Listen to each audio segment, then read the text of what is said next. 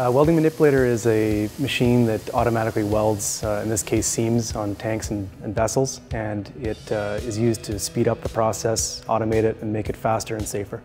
We approached NAIT because they have access to great R&D facilities, a really good team of professionals and experts, and it just allowed us to really get into the R&D phase of a project. It was excellent. The location was excellent. It's right in town here. And also they have a good, I guess, beat or handle on what students are up against going into industry.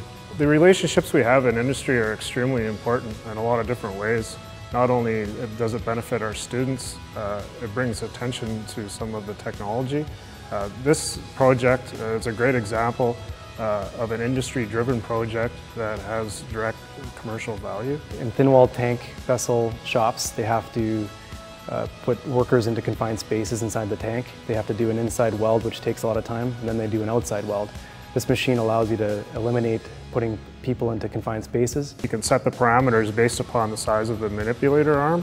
It has the ability to move up and from side to side, which would allow it to weld something relatively small, like the pipe we're welding on today, or a vessel that could be 10, 15, 20 feet in diameter. It's really cool. It's a machine that does things that aren't really done in a lot of places. It's got a lot of flashy buttons, which engineers love, and the end result is an actual goal that was achieved. It does single-side welds of tanks in 40 inches per minute. It's a very, very interesting outcome.